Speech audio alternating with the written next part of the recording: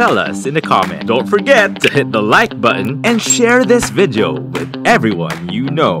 So ngayon, pag-uusapan naman natin ngayon is going to be the review of Wrestle Mania 37 that happened last Sunday and Monday Philippine time dito sa atin. And through the second consecutive night na year na nag 2 nights ang WWE WrestleMania. And last year, balikan lang natin real quick, 2 nights siya, but at the same time, walang crowd. No crowd from last year. Medyo makulimlim, medyo mellow yung feeling ng WrestleMania from last year.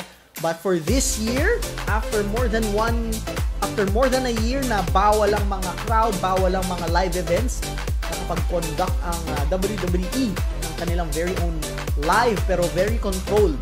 We have the numbers, guys. More on strength sila, tsaka parang silang maliksi naman sila pareho eh. Men, nagulat ako. Nag-MMA moves tong si Drew McIntyre. Medyo nag-ano ako doon, mark out.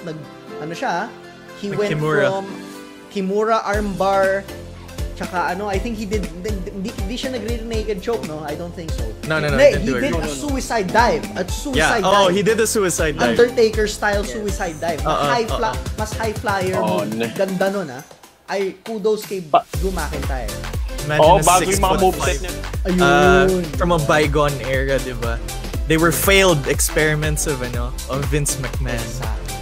And now here they are, kicking off WrestleMania, setting the standard for the day. Exactly.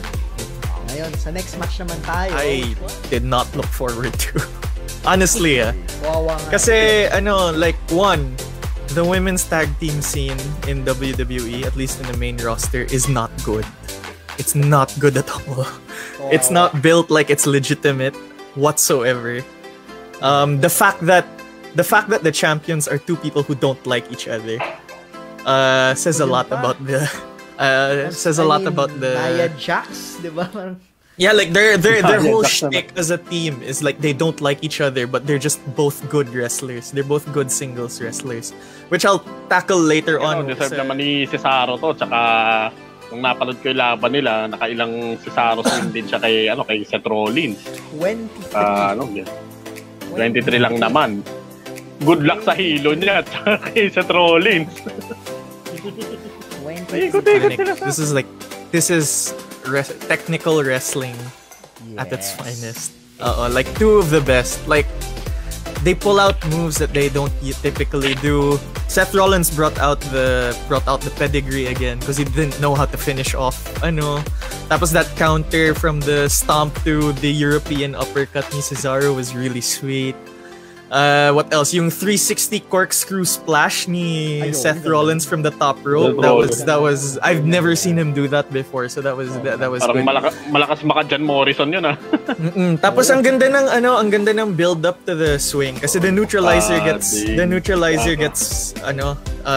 kicked out of all the time. But like B+ for me. Kasi it didn't need to be a technical masterpiece. Si AJ Styles, he brought it naman eh. AJ Styles was the technical. And si Omos talaga was the, parang more on show. Strength. Good blend. Ikaw, Tito Mhez.